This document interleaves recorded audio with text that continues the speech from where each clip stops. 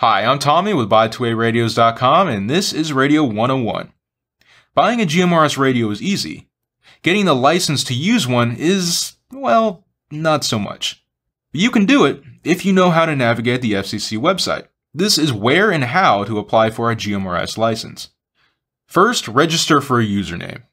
Go to the FCC Universal License System page at fcc.gov, and under the Filing subheading, click New User Registration. This will take you to the FCC registration login page.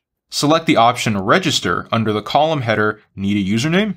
This will take you to the online FRN registration form. Enter your email address in the field and click Check Availability. This will be your username. Next, register for an FRN number.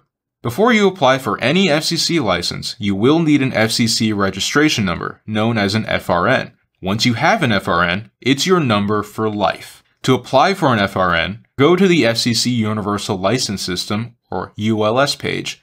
Go to the Filing subheading and click New User Registration. Under the Username Login section, log in with your username and password. This will take you to the user homepage. If you already have an FRN, skip to step 3. If not, register a new FRN. There are two registration types, business and individual. Choose an individual. Your contact address should be within the United States or its territories, so this is the option to choose. Click Continue. This takes you to a second box with another set of radio buttons. Choose an individual and click Continue. This will take you to the actual online FRN registration form. Fill out the entire form with your name and address. After the form is submitted and accepted, you should be taken to a page with your FRN registration information, along with your assigned FRN number. Write this number down and keep it in a safe place. If you already have existing FRNs, you must associate them with your username before you can manage them. To do this, go back to the user homepage, click on Associate Username to FRN, and fill out the form. Next, apply for the license. Go to the FCC Universal License System, or ULS page, and under the Filing subheading, click File Online. This should take you to the License Manager login page. Enter your new FRN number and password to log in. This should take you to the My Licenses page. Click the link on the left sidebar labeled Apply for a New License. This will take you to another page with a drop-down menu to select the service license for which you want to apply. You will want to choose the option ZA, General Mobile Radio, or GMRS.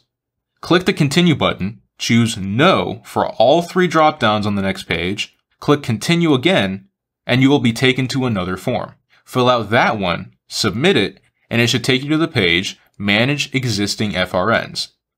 Now you have to pay the license fee. On the Manage Existing FRNs page, click on FRN Financial. This will take you to the page where you begin the fee payment process. It should list your FRN number on the left and the link view or Make Payments to the right. Click the link to go to another page with the FRN listed under the tab Awaiting Payment Confirmation and a Make Payment link to the right. Click that link, fill out the payment form, and submit. And you're done. The FCC should issue your GMRS call sign within a few days. To check the status of your license and call sign, simply log into the ULS License Manager. And there you have it. That's how to register for a GMRS license from the FCC. If you have any questions or want to know more about GMRS licenses, please don't hesitate to give us a call, email, or hit us up in our online chat at buy2aradios.com. I'm Tommy with buy2aradios.com, and this is Radio 101. Class dismissed.